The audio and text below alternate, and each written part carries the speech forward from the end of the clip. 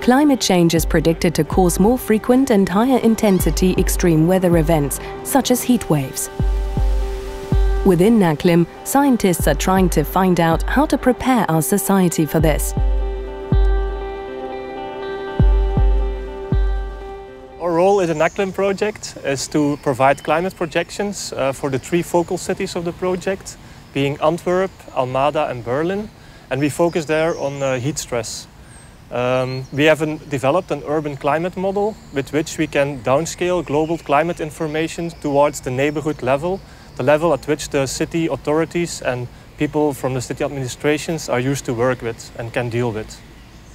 We calculate the amount of heat wave days in a city and in the surroundings of a city, and it's by looking at the temperatures inside the city, both during the daytime and during the nighttime. So a heat wave day is a day during which the temperature is very high, both during the day and during the night.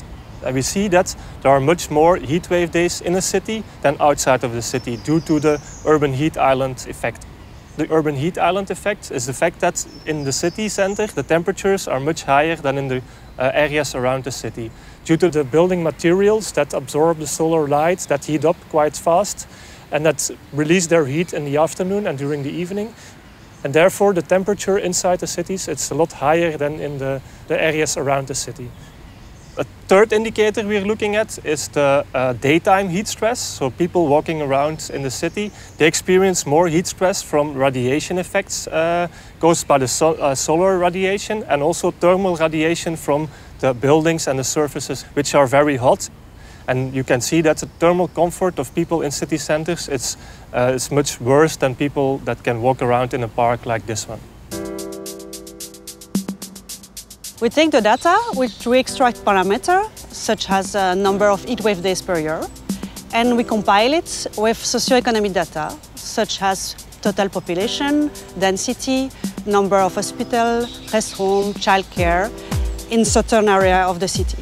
So like this, we could map, okay, in this area, you have a high number of hospitals, and then it's also an area when there is a higher temperature, or higher number of heat wave days per year, then it's an area at risk.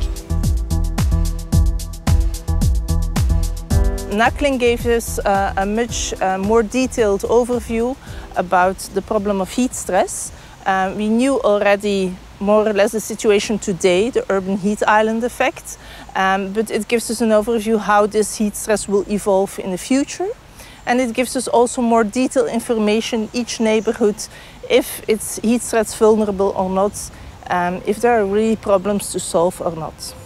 We are densely built historical neighborhoods, so the center of the city is really, when it comes to heat stress, is not so comfortable in the summer. So we have to create really cool spots or spots which are much nicer to be in the summer, in a hot day.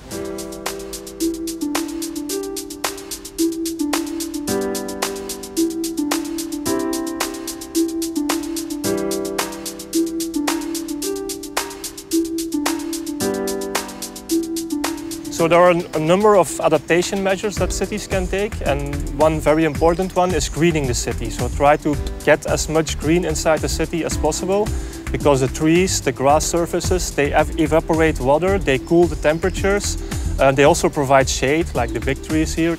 You have other measures, like for instance adapting the buildings, installing green roofs, installing green walls. Try to lighten the color of the buildings so that more solar radiation is reflected and the building is less heated. You can also try to bring more water inside the city center by creating fountains, by reopening rivers, by creating places where people can have a place to cool down.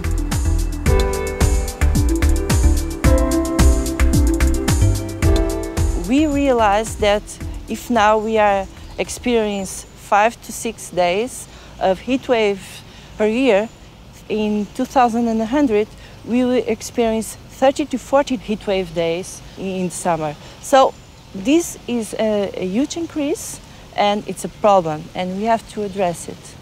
We are trying to mix the green infrastructure that we have, trees, green parks, gardens, natural areas, with the blue infrastructure like ponds and retained bases, the streams.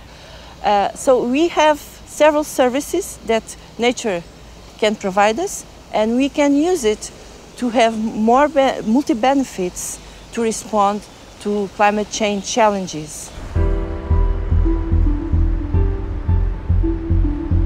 We have a good overview over the current situation of climate in Berlin, but not over the effects of climate change. And this lack of data we got from NACLIM project.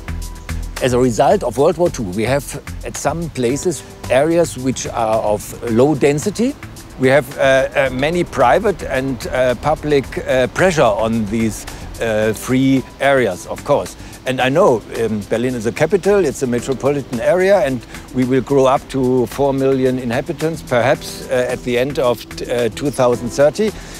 That's all arguments to intensify the density in the inner city. But on the other side, Berlin has a great advantage that people are living in the inner city, not only for trade, but also an area for housing and for living. And we have to discuss more about the relationship between green and build-up. And I hope NACLIM is an additional argument to serve green areas in the inner city, not only at the border of the city. Climate services are becoming extremely important for cities because it is the place where the majority of population is already living. In the future, the overarching majority of population will live in cities, and it is there where the top-down policies from governments have to match with the bottom-up activity that come from the civil society and from city authorities. Climate services has to become a daily tool for decision makers at any level. However, for this to grow, also science has to grow, because there are a lot of knowledge gaps that still need to be filled in order to make those services better in the future.